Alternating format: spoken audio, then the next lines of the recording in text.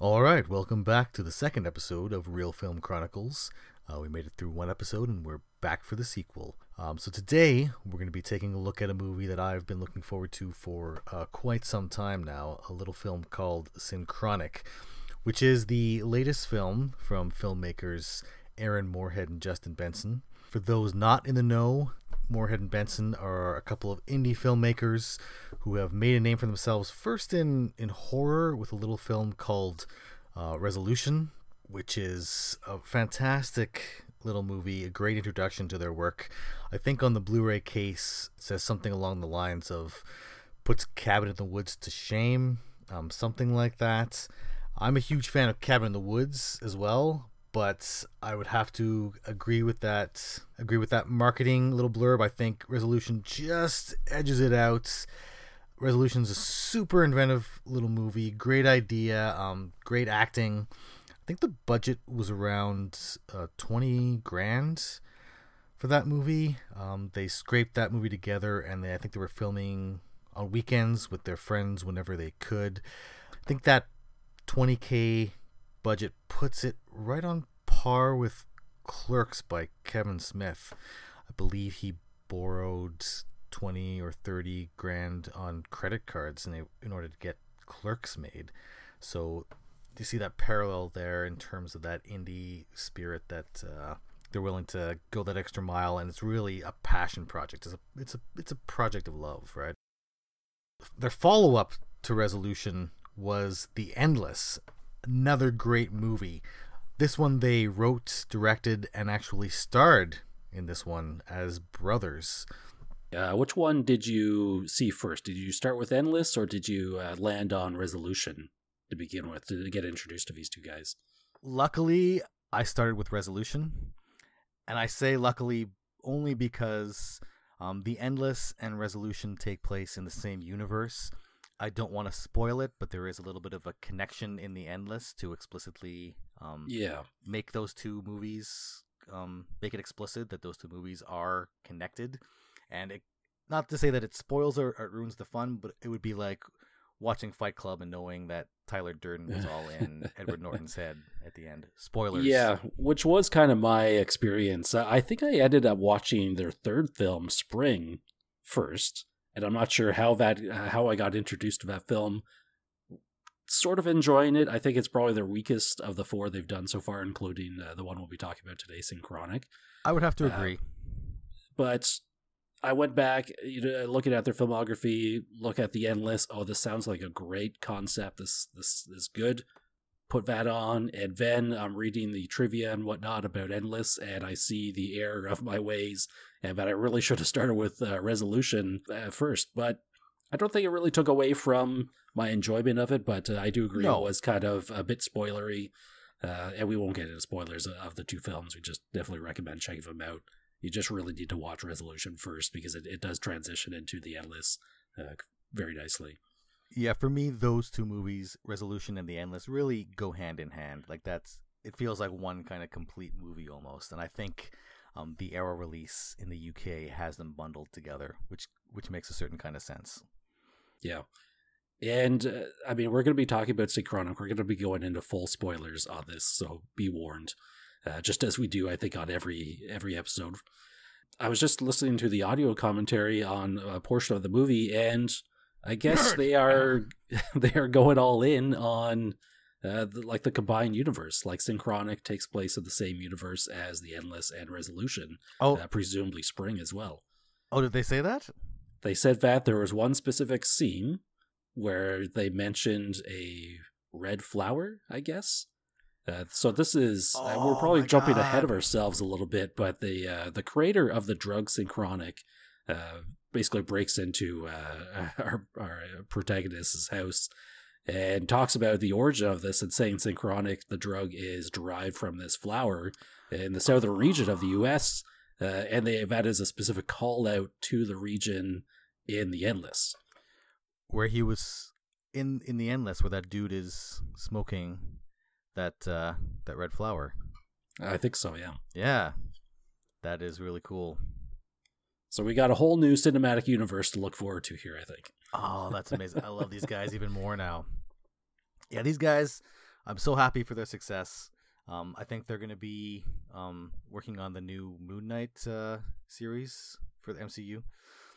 They have some really good ideas, and we've seen some of these good ideas. Like, these are high concept films, each one of them, basically. Yeah, great films, and just all around, from what I've seen of them and what I've heard of them, just all around great guys. There's one of the few people, like, they've actually, I think I put out a review of Resolution on the Reel Film Chronicles website, and posted that on Twitter, and they actually liked it. So they are actually reading online. I remember last year when they were encouraging people to stay home and not go to movie theaters, even though it's literally their bread and butter. And I think Synchronic was meant to drop for the mass audiences last year. I think it came out at the film festival circuit in 2019. That's right. It was originally meant to come out last year, and then it didn't end up dropping because of that whole pesky global pandemic thing until January 2021.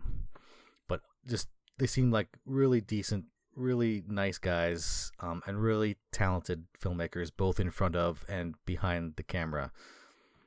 For sure. They're like definitely a big positive for Hollywood and the indie movie scene. Before jumping into this movie, did you know anything about the overall plot or concept? Or did you just look at who directed it and said, I'm watching this regardless, go in as spoiler-free as possible? Mostly column B. I'm a pretty loyal fan. Once you do something that I love or make some kind of content that I love, it's usually pretty hard to get rid of me. I will be usually a fan for life.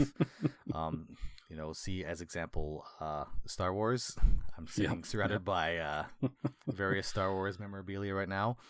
I'm going to watch anything these guys are going to put out regardless, but I'm also a sucker for a great time travel film. Anything to do with time travel. I love sci-fi in general, but there's something about time travel specifically. It gets me every time. I will be there 100% of the time, better or worse, richer or poorer. I will watch your time travel film. Without a doubt. I mean, part of the fun of these time travel films is just seeing the various interpretations of how time travel is going to work, how they implement it here, and then the discussions. I mean, it just spurs endless discussions on how plausible is this form of time travel, right? Well, the great thing about time travel films is it's such a great hypothetical that spurs these kind of philosophical discussions about agency, about free will, about our place in the universe, about the way we interact with each other and ourselves, and how we derive meaning from life. I don't really want to go over, like, what are some of your favorite time travel films? Man, obviously, I mean, the first one that comes to mind is just going to be Back to the Future. I think Obviously. if it's right, it's like it's almost too obvious of a choice, but it does go back to our childhood. It's probably one of our first exposures to time travel films in popular media, having grown up in the 80s. But it's like Back to the Future is like the Tom Hanks of movies. Everybody loves it, right? Without There's a a doubt, reason yeah. it's so beloved. The whole trilogy is so beloved. It's because it's a great set of films. And I was thinking about this question before, where maybe I would throw out Donnie Darko as well, another classic cult indie film. Absolutely. There's Coming to some 4K in April. Yeah, that's right. Yeah, you reserved your copy already, I assume. Absolutely. Yeah, there's some nice time travel elements to that. What other films would stand at the top of your list for time travel? Oh, I've been thinking about this a lot, actually. So this one I did prepare, not on paper. I'll try to go by memory, but obviously Terminator 1 and Terminator 2. Oh, of course. Yes, of course. Right? 12 Monkeys. Yes. Perfect. Star Trek 4, The Voyage Home. Oh, I would not have thought about that one, but that was one of my, especially as a kid, one of my favorite Star Trek films. Absolutely. One of my favorite films of all time, Primer. Primer, for sure. Also, another one that's coming out on Blu-ray, finally. When was the last time you watched Primer? It's been a couple years. I need to watch it again. I'm going to watch it again this year when it comes in a couple months. I was waiting. Once I heard that it was going to release, I was going to watch it again in December, and then I was like, oh no, I'll wait for the high def version. It's probably been a a hot decade since I've seen that movie, but I do remember really enjoying it because it seemed to have this practical, like almost industrial, like true to its indie roots, like homegrown time travel, right? Just a very raw interpretation of it that was really executed perfectly. Well, again, another independent filmmaker, Shane Carruth, who unfortunately turned out to be something of a jerk in real life. Yeah. Using the jerk term here mildly, he was apparently, won't get into it, but he has a restraining order against him from his ex-girlfriend, which says enough. Yeah, another favorite film of mine is Predestination. People should definitely check this out. A great film starring Ethan Hawke and Sarah Snook. She should be in way more stuff if she isn't already. I don't think she's as household a name as she should be, but she did a phenomenal job. I don't want to say anything about the movie because it spoils it, but it's a really, really cool little time travel flick that a lot of people may not have heard about. Recently I watched Looper. Oh, Looper, yes. Right. which was a lot of fun, and I revisited that. It was just really, I think Looper also is this great example of time travel sci-fi films that have this beautiful concept that might fall a little bit flat at the end. Are you saying that Looper falls flat at the end? Is this the blasphemy that I'm hearing? I'm not even sure. Honestly, it was my first impression of it. And rewatching it as just like the movie takes such a change of tone, and it just slows right down afterwards. And I think that's the issue with a lot of time travel films, where we get hit early, and for probably like 30, 45 minutes, the concept of it, we might get examples of the time travel, and then it's time to focus on the overall plot, right? Well, I think that's the way time travel is best used, is to set up the situation and then kind of put it back to its side. And that's why something like Terminator and Terminator 2, I mean, we start off with time travel, but they turn into really engaging action films. And I would say even Terminator, the first one, being maybe more so of a horror movie, at least for my own psyche. Well, the first one was definitely, it was a slasher film, right? And time travel was literally just used to set up the slasher scenario. And the second one was an action film. Time travel was literally used to set up the action scenario. This may be cheating a little bit, but Interstellar, there are some time travel elements involved. And then really though, for Christopher Nolan, who's so concerned and so obsessed with the concept of time, I think Tenet was his first real true time travel story, which is mind-blowing when you think about it, because he loves time travel. He loves time in general. Yeah, exactly. I like Nolan's angle where, okay, he's not going to just do a time travel film. He's going to do movies about time. Obviously, like you just said, Tenet, really the first about time travel. And then you have something like Inception, where it's kind of our perception of time that is being played with. And then Interstellar, of course, it just goes off the rails in true 2001 fashion with its possible time travel.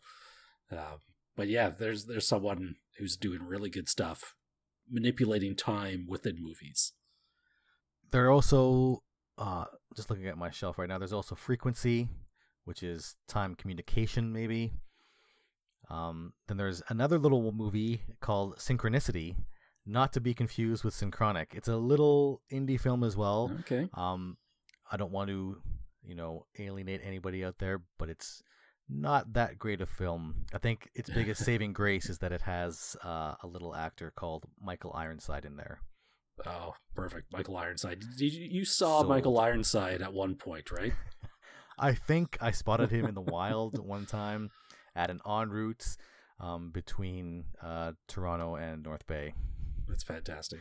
He was just there getting his food, and I was either too scared or too worried about interrupting somebody in the middle of their meal to go over and just say hi. Because I don't know, the whole celebrity thing is a really weird kind of situation where if I did see somebody, I don't think I would go say hi because I feel like I'd be imposing on them, right? Like I think you saw James Cromwell actually up in North Bay, right, at a restaurant? I did, yes. I was eating at a downtown restaurant with my sister, and in the booth behind us, we could hear people sort of going up to him a little bit, and I finally got up very covertly. I got up from my chair. I went to the washroom. I knew on the way back and be able to see who it is. I confirmed it was James Cromwell. My head was probably about a foot from the back of his head. And I 100% did not want to interrupt him with anything. Although the urge to get like an autograph or something might be there. But this is just these are just regular people enjoying a meal here and there. They're just doing their thing. And I don't feel like I'm worthy enough to impose my time to interrupt whatever they're doing. The only one I really kick myself over, I haven't seen a lot of celebrities up close, but at one point, you and I were both living in North Bay. I don't know if you were there at the time, but Kids in the Hall, they came up to film their special, Death Comes to Town. Yep.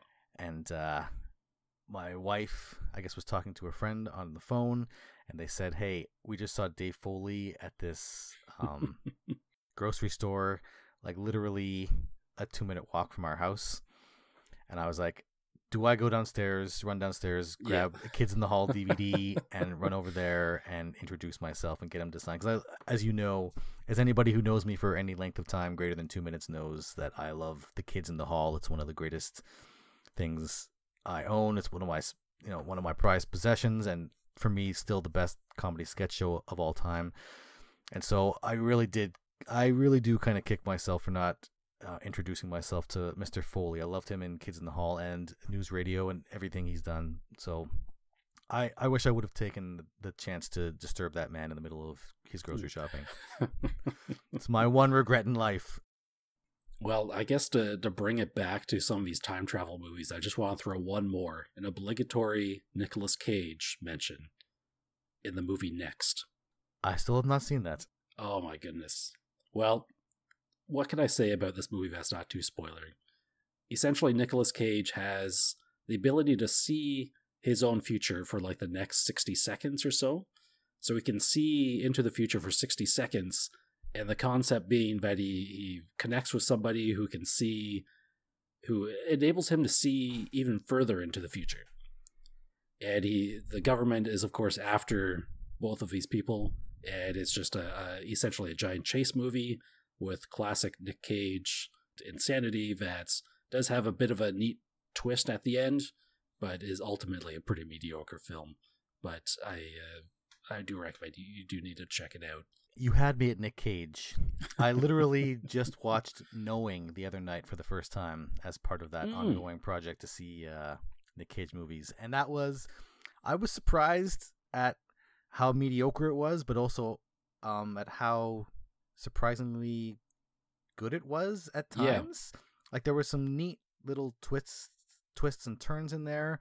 It didn't quite come together super well in the end, but it was a neat little idea. It did not go where I expected, and I actually like the movie more for some of its bolder choices. So one of the things I really like about these sci-fi movies, and not necessarily just time travel, but is the big setup and how they can be bold in their payoff. They can make bold moves. There's not always plans for sequels or a shared universe. It just seems to give them a little more freedom to do what they need to do to achieve their goals of making a compelling film. What about time loop movies like Edge of Tomorrow and Groundhog Day? Both excellent films for very different reasons. I would say Palm Springs was, I think, my number 2 or 3 movie from last year. So definitely Groundhog Day. All those time loop movies have a fair shake at the time travel movie genre.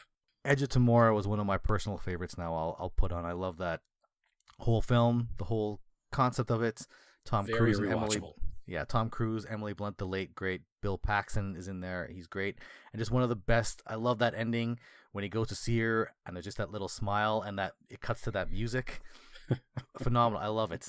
Love it. Absolutely fantastic. Back to Synchronic though. So Synchronic is I don't want to get too spoilery again for Resolution and The Endless, but the idea of not necessarily time travel, but time warping or time distortion maybe would be a better way to put it. But the idea of manipulating time is kind of common theme through Moorhead and Benson's work, taken to a logical extreme here. They're dealing specifically with time travel, so it gets a bit more fleshed out in this case. But basically, the plot of this is there's a drug called Synchronic that if you take it, you experience another time without actually traveling there, unless you're a child under a certain age, because there's a certain part of your brain that's not developed enough. So it literally, if that certain part of your brain is not developed, like it isn't in teenagers, and they go into detail explaining this. I'm assuming it's a real thing in real life. But if a teenager takes this drug, they literally travel through time. And then the main character, Anthony Mackie, who, great as always, right? Most people, I think, know him from the MCU as the Falcon, aka Sam Wilson, soon to be the next Captain America. I'm assuming possibly in the upcoming show, the Falcon and the Winter Soldier. But he is diagnosed with cancer, and it's also revealed early on that part of his brain is not developed. So he takes the drug and he's able to go back in time. And then his best friend, played by Jamie Dornan, who you may recognize from a little film trilogy called 50 Shades of Grey, which is all that I'd seen him in before. He played the lead character there, Mr. Grey. I can't remember the character. Oh, Christian Grey. Yes, of course. Fair enough. Christian Grey and Anastasia Steele. Just to remind you that it started off as Twilight fan fiction, the two most fan fiction-y names for characters ever. But those movies were disappointingly mediocre, but I wasn't blown away by anybody's performance. But then I saw Jamie Dornan in Synchronic, and then I think the show Once Upon a Time with all the fairy tale characters. Oh, yes. Yeah. And it turns out this guy is a really good actor. And I was really surprised. I have to give props to Jamie Dornan. If the only thing you've ever seen him in is the 50 Shades trilogy, do yourself a favor, go watch him in something else. Apparently, he's in another movie that just came out, Kristen Wiig movie that came out. Barb and Star go to Vista Del Mar. Jamie Dornan is in this movie as well. And apparently he is as great at comedy as he is at drama. He has some musical number that is hilarious. So I'm actually looking forward to this movie now, not just because of Kristen Wiig, who's also great, but also because of Jamie Dornan.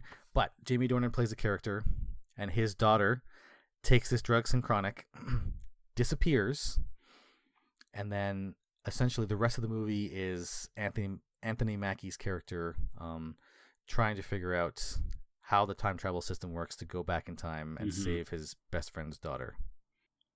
So these two, Anthony Mackie and Jamie Dornan, are playing paramedics in New Orleans. New Orleans. Exactly. And they come across a series of pretty gruesome deaths and a lot of mystery around how these people died. And the one thread linking all of these scenes is the Synchronic drug. At one point, I think, because Anthony Mackie's concerned for people's safety, he literally starts going to stores and buying out their entire supply of Synchronic, whereupon he meets the actual creator of this drug, Synchronic, who's also trying to do the same thing, because he realized the actual effects that this drug could possibly have.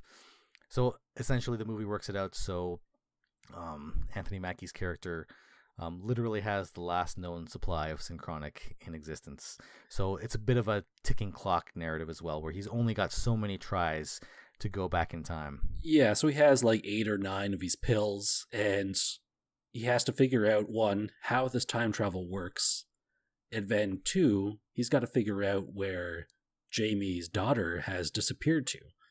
And the crazy thing here is how the time travel or time experience works, where it's location dependent. So I love that little twist. there's a beautiful 20 minutes montage of basically Anthony Mackie discovering how the rules of time travel work here. So he's on his couch, he takes a pill, he travels back to the swamps of New Orleans, and after about 5 or 6 minutes, they are transported back to the present. And he goes and stands 2 feet away from his couch, takes another pill, and he's transferred back to the Ice Age. So he starts mapping out in his house where he's going to end up based on where he takes these drugs. So armed with that knowledge, he has to figure out where the daughter took her drug, presumably take the drug at the same spot, and go back in time and basically pull her out of it. And this was kind of crushing. At one point, in one of his experiments, he brings his dog back in time. And this is important because the dog is spooked. I mean, there's a really bad situation happening in that time. And the dog misses the opportunity to go back because he's standing in a different spot than where they had originally traveled from. So the dog is now left in the past, which we can surmise is exactly what happened to this guy's daughter, is that she traveled away from the initial, I want to call it, transportation spot. Yep. And is unable to get back because of that.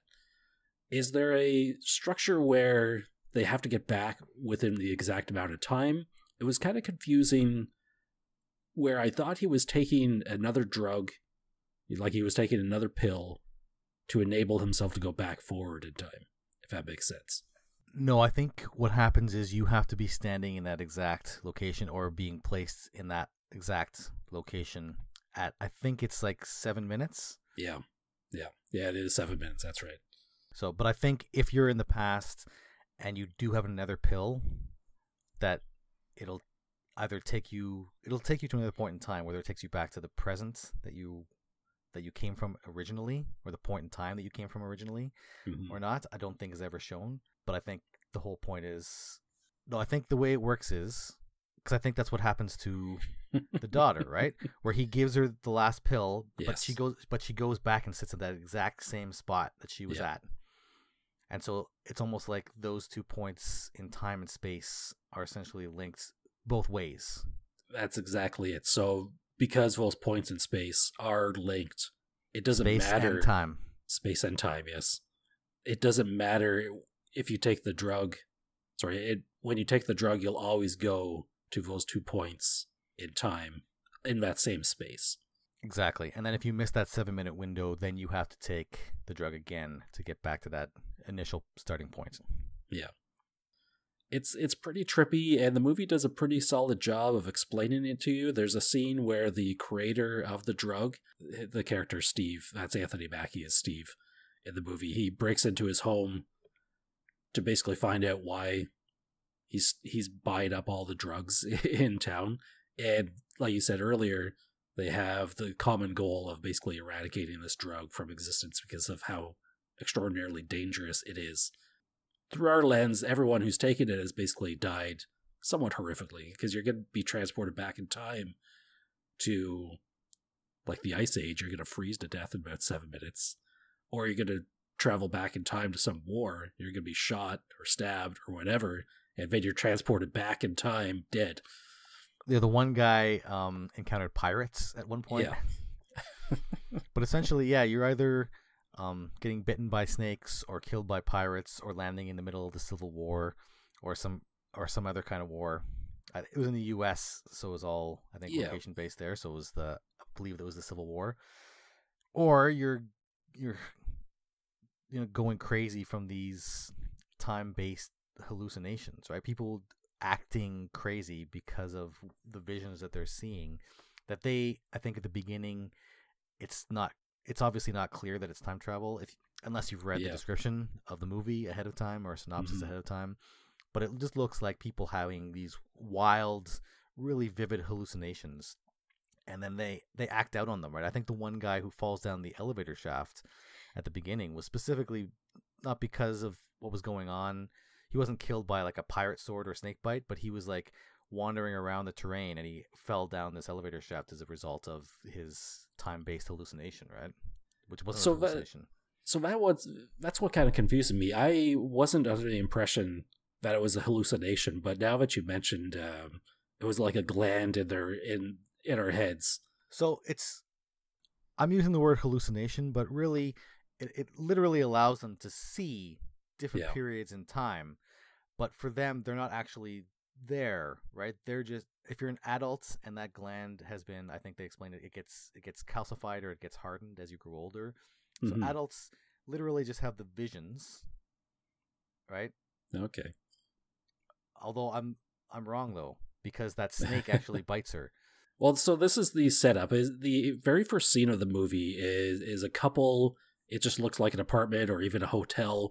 They take the drug, and as this lady is looking around the room, it slowly morphs into a jungle. And you see trees coming out of the walls, and you see a person emerging from the wall, and it's honestly quite freaky. And as the viewer, you're not really sure what's going on. You just kind of assume you're taking a drug, you're hallucinating. And the guy also takes the drug, but he wanders off. Presumably, I was under the impression he went into the elevator.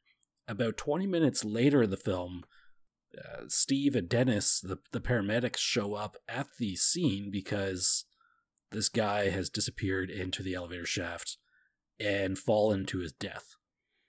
And as they're in the apartment or the hotel room, she's still, like, she is visibly shaken, and a snake, slithers out from under the bed. So the snake has traveled back in time with them after the drug's effects have worn off. Right. So I think the difference is that if you're an adult taking it, you don't actually travel. It's like those 2 points in time kind of merge, converge, intermingle. They converge. Yeah. But if that part of your brain hasn't calcified yet, or if it hasn't hardened yet, you literally travel to that point in time instead of just experiencing that time together, because you can, as I said before, interact with the actual elements, right? Like that guy that gets killed with the pirate sword. The pirate sword is literally stuck in the wall when he gets back. So like you're actually interacting with it, but you're not traveling there as the kids are, those crazy kids and their time travel drugs. Right. So the really interesting thing here is, like you said, this idea of linking time and space. So the time that you go back to is dependent on the space that you're actually occupying, which is a really, really interesting take on the whole time travel narrative that I don't think I've actually seen done before. And it's really interesting even more because I think people who kind of, like as you break down time travel movies, people point out that if you're just traveling back in time, but not space, that the world is going to rotate. So like you'd literally travel back into a point in time that where you're just like, where if you're just occupying the same space, you'd be out literally in outer space because the planet Earth is revolving around the sun. Yeah. So little things like that. But this movie is literally linking time to space. And so it's dependent on whatever geographic location you go to. And I don't know if it's specifically a grid, like if you move 2 feet to your left, you'll go back a couple years, and 2 feet to your right, you'll go forward a couple years, or if it's all just kind of random, or if there is some kind of pattern to it that's never fully explained or explored. Because in his house, the difference of a couple feet means the time when I think it was Spanish conquistadors were in New Orleans versus the Ice Age millions of years ago. And also that the same point will take you back to the same time. Because the first time he travels back to the Ice Age, he sees a figure in the distance. And then he travels back to that same spot, and presumably this was hours later in his own time. And that figure is now slightly closer to that spot where he just arrived at, where they're actually able to interact with one another. Yeah, he goes back in time the second time, builds that fire, and this prehistoric human comes up to him with this spear. He was obviously out hunting, probably for woolly mammoths or saber-toothed tigers or whatever it was they hunted back then for meat, for those giant Flintstone-style ribs. And then he comes closer, and he's looking at Anthony Mackie because he's never seen fire, presumably, right? Like he's introducing fire to this North American tribe of prehistoric humans. Yeah. But he comes and sits across from Anthony Mackie. It's almost like that painting on the Sistine Chapel of, God reaching out and touching Adam's finger, not quite touching Adam's finger, right? Something exactly. very kind of poetic about it, right? Without a doubt. Which fits their style. There's something. What I love about their style is that they do a lot of intricate world building, but then Moorhead and Benson, they don't hold the viewer's hand. They don't explain every little thing. Mm-hmm. They let it breathe, right? They show you this. They show you these images on the screen. They show you this interaction between the characters, and then they'll do a cutaway to the next scene without fully explaining what this is supposed to mean, leaving it up to the viewers to actually engage with the text and interpret it in their own way, and have to examine it, have to think about it, have to research, and have to come up with their own conclusions about what this means and what's going on the screen, which I love. I love that they don't hold your hand and tell you, oh, this thing here, this is symbolism and this means this. It's like, no, this is like, they obviously have an idea of what they want it to mean. They obviously have an idea of where that scene is going, where the story is going, but they won't tell you what to think or how to interpret it. They'll leave it up to the audience to engage with it on their own. And I love that. That's really a core feature of all their films, right? And I love if you start watching, they only have 4 movies out right now, but you can start to see their editing style, the way they'll cut a scene, the way they'll end a scene off. Their tone of acting, right, is a very specific kind of more subdued tone. It reminds me it's not quite to the same extent as like M. Night Shyamalan and his earlier work. Like if you look at something like Unbreakable or The Sixth Sense, where all the actors are very subdued and very kind of they're not over the top. They're not Nick Caging out on us. It's all very kind of just muted and realistic, and that's the same kind of similar acting style that they have in their films. Yeah. And that same kind of atmosphere, if that makes sense. There's a similar kind of tone in their movies, but the dialogue and the editing and how the shots are framed, it's very, very kind of Moorhead and Benson-esque. Yeah, I think there's something really to be said for the grounded nature of the acting and the scenes and how they're shot, and it really lends itself well to the friendship. Like it shows us how good of friends Steve and Dennis are, and how the events of the film, Dennis's daughter's disappearance, affects their friendship, but also Steve's terminal diagnosis there basically splits them apart to a degree because they realistically struggle with how to talk to one another about it. They don't know how to connect on a basic level to really discuss their emotions, really. Cheating again with the audio commentary. There's the scene in the strip club, where they're situated at a table between 2 mirrors pointing at each other, effectively creating like an infinite reflection. And in the editing, they were able to afterwards crop about. So when the scene first comes up, each shot has both actors in it, so you can see them talking to each other. And then after their conversation is developing and you can see some tension building, the camera is able to zoom in to each actor, so they're no longer in the same frame. So they're talking to the reflection of their friends. And it's just this really nice touch. Well, what I like is their scenes are typically left, how can I say it, open-ended, maybe, where it's not like, oh, here's the perfect witty thing to say. Here's an MCU style quip to perfectly sum up the scene. It's like, no, feels like real people dealing with real emotions. Dennis, Jamie Dornan, is a family man, and he has an older daughter. I think she's 18. Brianna, who's the one who goes missing, she played, again, shout out to the actress here, Ioannides, I think you pronounce her name. Ioannides. She does a great job. She's not in the movie a whole lot because she disappears, but they feel like real people, and their scenes are left open-ended, so it feels like kind of real life, where things aren't perfectly wrapped up in a bow every time. Yeah. And you have Steve, Anthony Mackie, he's still living the single life. He's out there partying it up, but he has this there's this hollowness inside where he's looking for meaning in his life, and he feels he hasn't found that. And you look at Dennis, Jamie Dornan, who, he got married. He's had his first child, Brianna, and he just had another child 18 years apart. And he's the family man, so it's these people who grew up together, who were friends, but whose lives kind of went on these kind of diverged a little bit in terms of their life narrative. And they're both dealing with when Brianna goes missing. Dennis, his relationship with his wife kind of falls apart, which feels very realistic in terms of what happens in real life when children do go missing or die, things like that.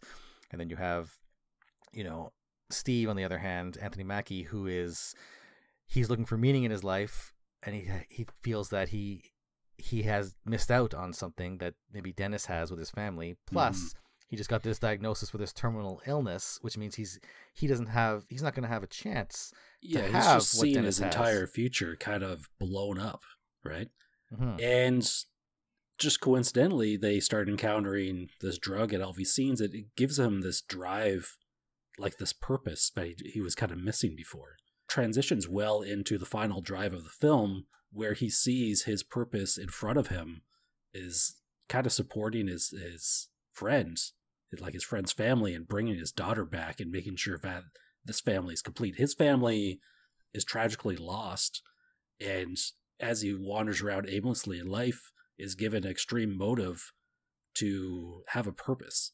Well, I think that idea of finding a purpose is really tied into overall themes of the film and overall themes of time travel films in general, where I'm actually writing about this right now for my review of Synchronic. But if you look at almost invariably, every time travel film will have some kind of causality paradox involved in it, right? Where somebody from the future has some big event happen to them, and then they end up going back in time, and it turns out that they're the ones who caused that event to happen, and there's always some kind of causality loop involved. And I think the reason for that is that it's an exploration of our sense of agency in the universe, right? And specifically a sense of agency in our own lives, that we're able to have an impact, but usually a positive impact, on our own lives and the lives of other people around us, which plays into the theme, of course, the plot, of course, of finding his friend's daughter, of going back in time. It's like he's not going to have a life of his own because he's going to die. It's a terminal illness. There's cancer in his brain. He's going to die, but he's like, I can do this one last good thing for my friend. I can save his daughter and reunite this family together. And it plays so well into that time travel, that common time travel trope of causality, which is just hinted at here with a couple of scenes. Yeah. But still, it's that idea of being able to travel back to the past means that you either influence your own loop or create multiple branching dimensions. But it's always, you have a sense of power. You have a sense of agency. You can affect the outcome of events. And usually it's shown to be in a positive way, right? So I think that's very important, not just for this film, but for time travel films in general. It's about that sense of agency. Is it a fate versus destiny situation where if time travel exists, everything that's happened is going to happen regardless of anything you do? If you go back in the past, can you actually influence the future, right? Well, I love that too. That's another common trope in time travel films, right? A common theme that they often discuss. There's this idea of, fate versus free will. And I think the best explanation I've ever heard actually came from Tenet, right? Where at the end, where they're discussing the events of what's going on and the philosophy and of, what it means to know the future or to know that it's all predestined. And they liken that force to a physical force of nature, right? Like gravity or some other force that's acting on us that's beyond our control. Like if you drop a penny off the side of a building, you know it's going to fall, right? But you still, you know that gravity is a thing. You know that if you're on the top of your roof repairing it and you slip and fall, you're always going to fall down. You're never going to fall up. It's a foregone conclusion, yeah. But you still live your life, right? You still go up and repair your roof. You still move forward. So the same thing, even if you know that something's, if it's predestined to happen, it's like, in a sense, that idea of predestination is us dealing with our own mortality, right? In a sense, we're all, our lives are guided by a predetermined narrative. We're all going to die at some point. Yes, Brian, you're going to die. Don't say that, please. Don't tell me that. Sorry, his birthday's coming up, the big 4-0 here, so... But yes, one day you will die. I'm going to have my own existential crisis soon. Right online. You heard it here first, folks. But there's this idea of, even if you know something is definitely going to happen for sure, it's not necessarily what you're doing, but how you're doing it, right? It's valid. It's how you approach it, right? Are you going to approach it with a sense of dread? Are you going to, be unhappy the rest of your life? Or are you going to embrace that and do your best anyway? Try your best regardless of the outside forces that you have no control over anyway. So be the best person you can be. Try your best. Very well said. Yeah, that's the whole thing. I love that whole... I'm paraphrasing, obviously. Tenet, they said it much better, and Christopher Nolan said it much better. But essentially, it's that same kind of thing where if there is fate, if there is predetermination, it's a natural force like any other natural force. And look at, gravity exists, but we can still fly a plane, right? You can still kind of not overcome it to a degree, but you can work with it. You can work alongside that force in harmony, or you can try and fight against it, right? And I think that kind of plays out in Synchronic as well, right? Where he gets this purpose. Maybe he was always fated to find his friend's daughter, right? Maybe Steve was always fated to find Dennis's daughter. But the fact that it gives him purpose in his life, it gives him meaning in his life. That's the important thing. Not the fact that he finds her, that he was fated to find her. Yeah. But the fact that he embraced it, and the fact that he drew meaning from his life from that. That's the important thing, I think. It was looking pretty grim for a little while, honestly. He had a set number of pills to try and find her, and I think they did a good job of really expounding how difficult of a task this would really be, because there's a scene where he meets up with her friend and say, okay, we took the drugs on this rooftop. Okay, well, now we're exploring the possibility that this rooftop doesn't exist in the past. What if she fell? Because you're going to literally be transported back to that spot, that space. You fall and you're just done. Kind of like that guy in the elevator earlier in the film. And even to his own experience, he ends up in a tree. He has to climb back up that tree and to that exact spot on the branch to go back forward in time in order to do this again. I just realized, he fell down that elevator shaft because that building didn't exist. There. Yeah. And I think I love this. There's some really strange element too where maybe one of these pills, maybe one of these spots is going to take you back so far in time. There was a mountain where you were before. Are you just now infused into the rock? But to the filmmaker's credit, they don't need to go down those paths. They just tease you enough with these concepts that you can walk away from the film exploring this type of time travel yourself. It really sparks the imagination.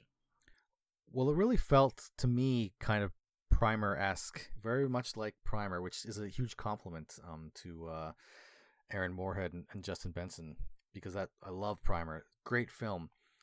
This film, too, has that same kind of feel like, what if real people discovered time travel, and how would that be? Not scientists, not really smart people who were specifically looking for that. What if you just kind of stumbled upon it? Yeah. Like, how would you react? How would you interpret that? How would you figure out that system and how it worked? And so I love that whole thing where he just didn't find the pills and go like, oh yeah, I'm going to travel back in time and save her now. It was a big adventure in the past. It's like, no, it's like figuring out the mechanics of how this completely new experience, completely new mode of being, mode of existence, mode of traveling through existence. He didn't just figure it out in 5 seconds. It took him the whole movie, not the whole movie, but half the movie. Yeah. Which sounds kind of boring, but it's not. It's awesome. It's honestly one of the most engaging parts of the... Well, I shouldn't say it's the most engaging part of the film, but it definitely is one of the most thrilling parts, is seeing how the rules break down to the point where he actually has a whiteboard showing, like, sort of reverse here. He's recording himself in these experiments, so he has a whiteboard that literally sets out the rules. It's kind of like if you're watching Fight Club and they have the rules posted in the actual Fight Club within the movie, right? But it all makes sense in this world, because for sure you would take your phone, like, or your video camera, record yourself doing these experiments to show your friends and prove that this is actually happening. Definitely. It's very realistic. Yeah, I guess so. I guess between the whiteboard and Dr. Exposition at the beginning, we get a full work through of how the time travel works. But it's kind of neat. It's like, yeah, you're not just gonna figure it out. You're gonna have to do like trial and error. And yeah, I absolutely love that scene where Dr. Exposition shows up. Because he shows up, he's in the guy's closet, so he's heightened the tension on the scene, because now Steve thinks there's a burglar in his house. This guy under threat, so Steve grabs a baseball bat, under threat of being beaten and kicked out of this house. He's trying to explain what this drug is doing. So as the audience, we're not going to get a fully faithful telling of exactly what the mechanics are here. This guy's under stress. He's got to get out of here. And I love that they don't bring him back, right? They just give you a little bit. And I think he used the vinyl record to sort of show you, he's like, here's how time kind of spins, and you're at the needle's in the same spot, but the record is moving, right? They don't bring him along. He's not tagging along on Steve's journey. He pieces out of there. They don't have a good relationship. He's not going to be an exposition machine throughout the rest of the film. He shows up, does his thing, and disappears, leaving Steve up to his own devices. No, it goes back to that the filmmaking caliber that you're looking at here, where they give the audience just enough to know what's going on, but not enough where there's no mystery left, or there's no space left for the characters or the story to explore.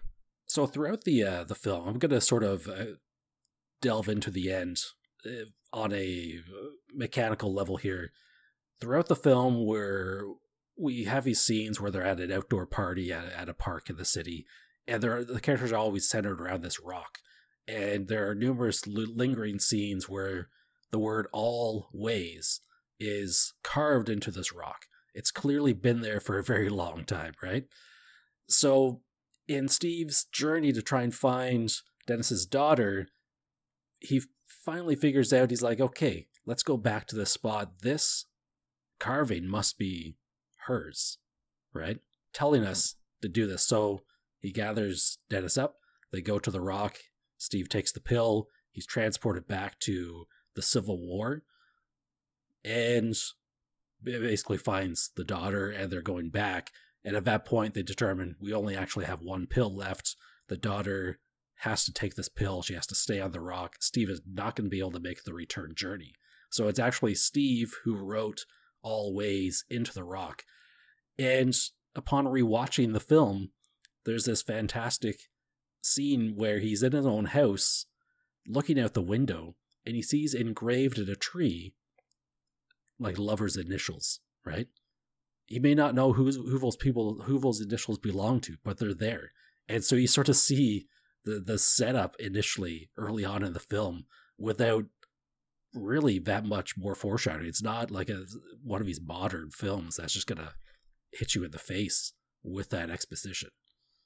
It's brilliant. Yeah, exactly. And I love how they don't actually show him carving the rock or anything. It's all implied, right? He doesn't say it out loud. He's like, I gotta carve these words into this rock in order for time travel to work properly. Yeah. It's all show, don't tell, right? We're shown that rock several times, establishing that word is there.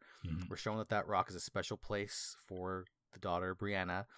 And we're shown that, Steve, Anthony Mackie, knows that that's a special spot for the daughter. and he recalls that weird spelling of always, right, with two L's, gets stuck in his head. And then at the end, he just looks down. The camera looks down at the rock. It doesn't say anything, but it's like he knows. It's like, in order for this whole thing to work, in order for her to be saved, at some point, somebody's going to have to carve that in. None of this is spoken about, but there's just a really touching scene at the end, right, where the audience knows, not because we're told, but because we're able to work it out for ourselves. Steve knows this. He knows he's going to have to complete the causality loop.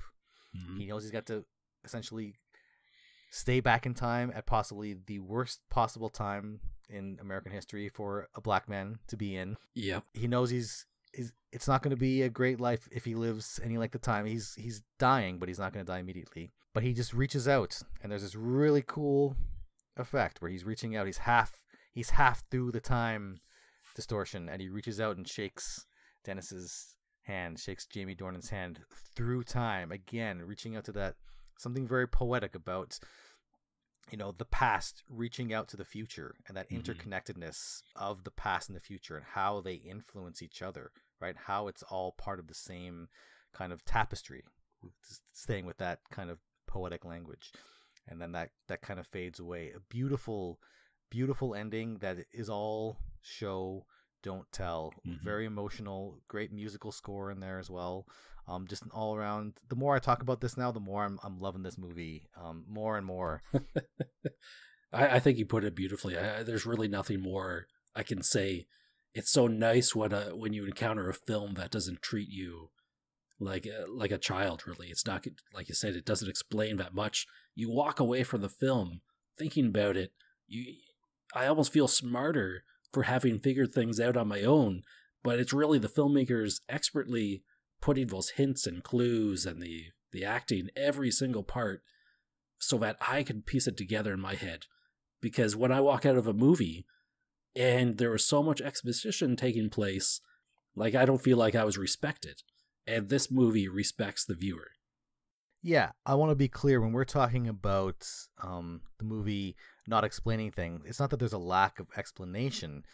It's that they're building the world just enough so that you can follow along, and giving you just enough information so that everything makes sense coherently, but not giving you so much that there's nothing left to discover. There's nothing left to think about for yourself, right? So there's that fine line of balance between literally not giving you enough information to go on, giving you way too much information where you don't have to think at all. Yeah. And then that's just that sweet spot where it does enough world building, enough character building, enough story building, where it gives you, this great setting, great story, great characters, but doesn't hold your hand, doesn't spell everything out for you in big, bright, bold letters on a whiteboard on the screen. Yeah. Except for that one scene with the whiteboard with big, bold letters on the screen. But done for the perfect effect at the perfect time. Yeah, just Synchronic is all around. It's a great movie. It's a great time travel movie. A great entry into the pantheon of Moorhead and Benson films, who I think I'm going to have to carve a space for out on my shelf. A dedicated section? Absolutely. These guys, the more I think about it, their films are those kind of movies where the more you think about them, just the better and better they get. And these are movies that I'm going to have to go back and rewatch all these movies now again tonight. Like, I'm sitting here thinking, I need to ask you what you're going to give this as a film rating. And I'm worried about what my answer is going to be, because after talking about it, after hearing you talk about it, it just keeps getting inflated in my head. It's like, originally this was maybe 3.5, 4 stars. And then the more I think about it, the weeks go by, and then we actually discuss it. Is this a 4.5 or a 5-star film? Is this one of the best time travel films that we've received? So what is your rating, by the way, if you had to rate this film, and you do, on a scale of 1 to 5? I'm gonna put it at 4.5 stars. I'm right now, currently, I am in complete and total agreement. I think I rated it originally 4, and I'm gonna have to go back and bump that up to 4.5. I think maybe in the future, a couple rewatches, I'm open to giving it a 5. But just considering maybe it's not fair, but considering for me resolution was a 5 for sure. Yeah. And The Endless, I think, would be 4.5 to 5. I love Synchronic, but I think like Resolution and Endless are still, I think, their best films for me. But Synchronic is still great. It's a great film regardless of those other films. It stands on its own completely. But now that you said it ties into that overall movie universe, I'm like, I don't know why that I love that so much. It just gives you a little more respect because the film is working on yet another level that you didn't really consider before, right? It's going to reward, like, again, it's not super obvious how they're connected. They just, one little piece of dialogue. There's probably a few other hints throughout the film, but they're so tiny that it's really going to reward rewatches and the really eagle-eyed viewers. Right. So we definitely recommend seeing this film on any format possible. It's currently available for streaming. You can get the Blu-ray at any of your fine online local retailers. Whatever mode you used, just don't do it illegally. These are the guys who need your financial support. Go watch this movie legally. And I would definitely recommend starting at the beginning of their filmography. Go watch Resolution, go watch The Endless, watch Spring, watch this film. Really experience the whole thing. You can watch all 4 of their films probably in about the same time frame as the extended edition of Fellowship of the Ring. Both great experiences for different reasons. So that brings us to the conclusion of the second episode of the Reel Film Chronicles. It's been a blast. Where can we find you, Nathan, online? You can find me on Twitter at Feed the Voices, aka Kale Morrison. You can also find me at the Reel Film Chronicles website, and also at my own little side project, feedthevoices.com, where I also explore movies just in a more long-winded, long-form way. I'm still waiting for the Reel Film Chronicles media empire to buy me out. But until then, it's my own little independent voice side project. We'll have to consider that. And I'm Rybone. You can find me on Twitter at Rybone. You can find me pretty much everywhere at Rybone. Reel Film Chronicles is on Twitter as well. It is at the RF Chronicles. And of course, find us at reelfilmchronicles.com. All right. Well, thank you for joining us for another episode of the Reel Film Chronicles podcast. We really appreciate you being here. Stay safe out there, and we'll see you again soon.